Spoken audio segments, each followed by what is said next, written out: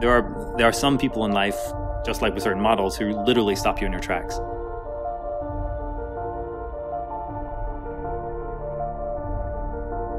Je m'appelle Xavier. Je suis un crossfitter, je suis coach sportif. Mon objectif est de bouger les gens. Je cherche à amener les gens à réaliser leur potentiel en bougeant leur corps.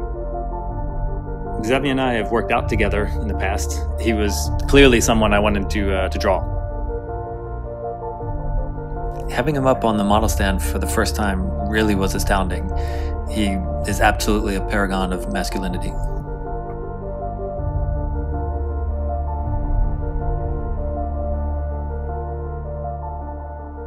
Seeking movement has always been a part of my life and my work.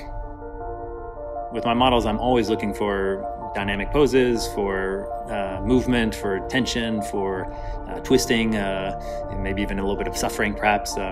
Anything where we can feel the tense muscles, even the color changes that happens with blood circulation, the changes in positions of tension. There are so many little manifestations on the figure that show that we're dealing with dynamic movement, with tension. I want people to feel the clenched fists, the tension in the ankles, the twist of the body, the torso, the spine, whatever it is. Cette année a été extrêmement difficile pour les entraîneurs, les sportifs. Les salles de fitness et de crossfit sont fermées depuis très longtemps.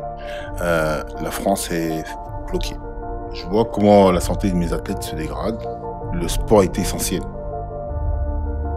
Pendant ce temps, il est primordial de tenter de nouvelles choses. Il faut pousser son corps et son esprit à s'ouvrir. C'est vraiment une partie vitale de l'être humain. Être en mouvement, savoir s'adapter. Et je suis ravi de me poser pour Chêne.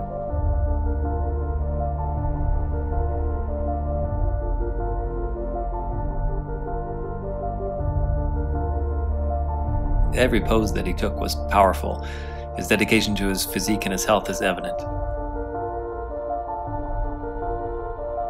I think it is clear that we both honor the human body in our own way.